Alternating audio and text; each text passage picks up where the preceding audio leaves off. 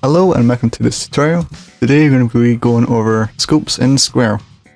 Now my usual format of going through this PowerPoint is usually what I will begin with, but you can read this from the GitHub and the map that this is associated with from GitHub, so go to the link and see it from there. So let's begin. We have an external global variable. This is with a prefix of 2 colons.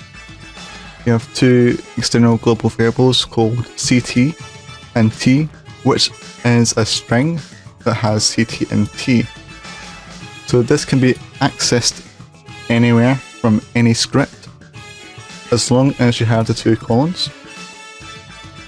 This here is an internal global variable, that's what I like to call it, as this variable here is accessible from the whole script, but no other scripts can access it unless you link it up, and it's an integer as it holds the number 3. We also have to use the new slot operator due to how global variables are stored in Squirrel. It's in a table. Here we see an internal local variable, which means that this is only accessible to the function. After this function gets called, this is disposed of and you cannot use it.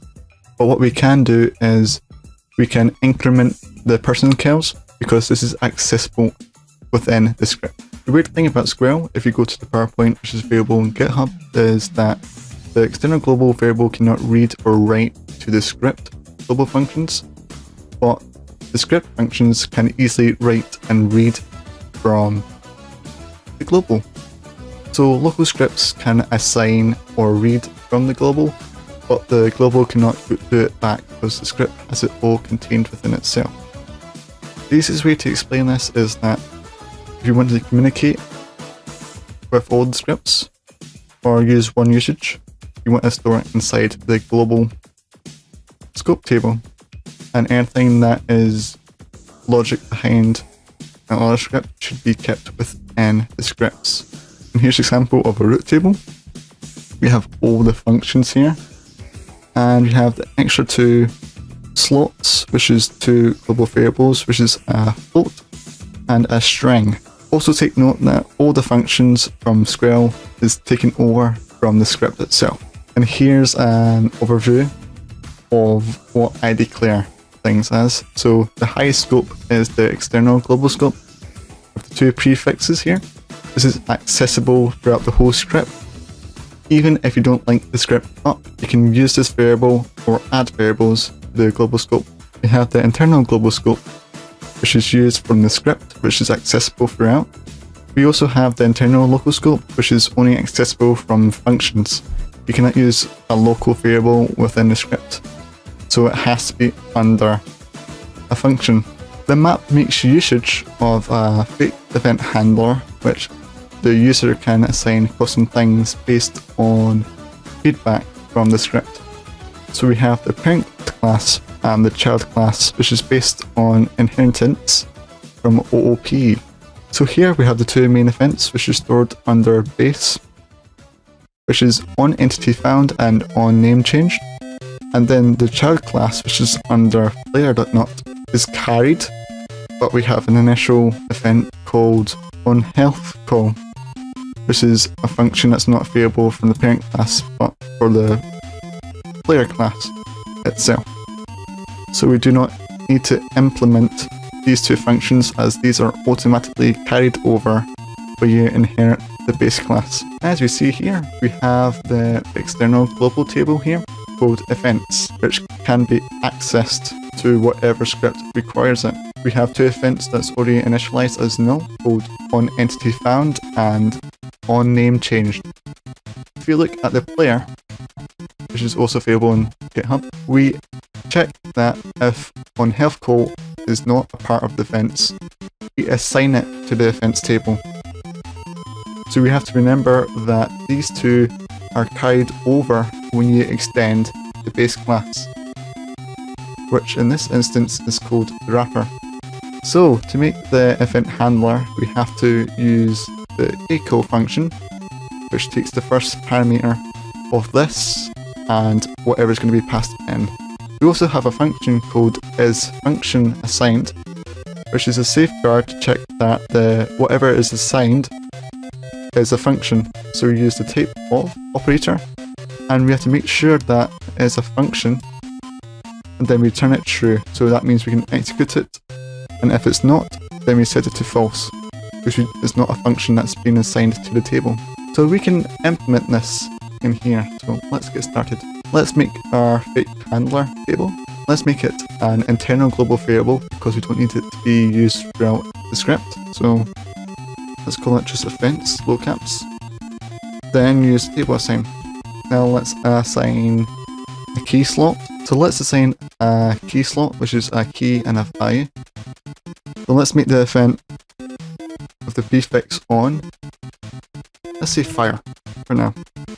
So we will assign this to null. So we need to invoke this. So what we need to do is we need to attach our function onto here. But let's make a function. So now we have a function called onKill. Now we're going to carry over the offense table. We're going to call it onFire, and then we need to use echo.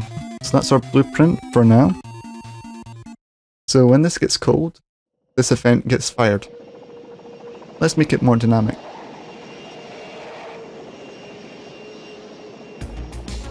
So when this happens, we should pass something through here. Let's make this data type just called data for now. So we need to pass in this data here. So now what we need to do is make a table. Let's make it local, because you don't want anyone to access this information out with this function. So I'm going to call this target. Let's just make a dummy table. Let's just call it whatever. So the name, let's say first name is me. Damage taken, let's say that we took 3. Now I'm going to pass this in. Remember, it requires an array. So the first entity is this, then followed by whatever's after. So now, when we call this function, we call this function here, and then we pass in our table with the name and the damage taken. So now we're in this event, we need to take consideration of data. So we have data.name and we do have data.damage_taken. So that's what data will hold once it's passed through. Let's make a function that prints it. So let's say the target, and then data.name, and then amount plus data_damage taken, and let's add HP at the end. You also have to be careful. Let's do the nearline operator. We're working with raw Squirrel. So if you're doing this using Counter-Strike, so you're using print L and then without this. But because I'm using raw Squirrel with this, I do need to use the normal function here, and I do need to use the nearline operator afterwards. So let's take this over to io.run #Squirrel. But the problem now is if you run this, nothing will happen and we get an error. Line 7. It's because we don't need that. Okay, that makes sense. So the issue here was you cannot use the new slot operator with the local. So with locals, it has to be the assignment operator. You cannot use the new slot operator. That was my mistake. We know this works as there is no more errors here. Now let's invoke onKill. Notice as our custom function here is printed out the target and the amount. This will allow the user to use your script and make it functional based on how they want it to happen.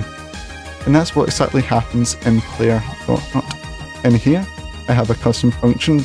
The result would be from the data response. And then I can code it to the way that I would like the code to function. This way, I am not restricted on what I can do. This is a double win because the person doesn't need to tell you that the code doesn't work, and it will work on their favor since they call the function and how they want it to work. So that's how you can create a fake event handler in Squirrel, and a good explanation to my terminologies of the scope system in Squirrel.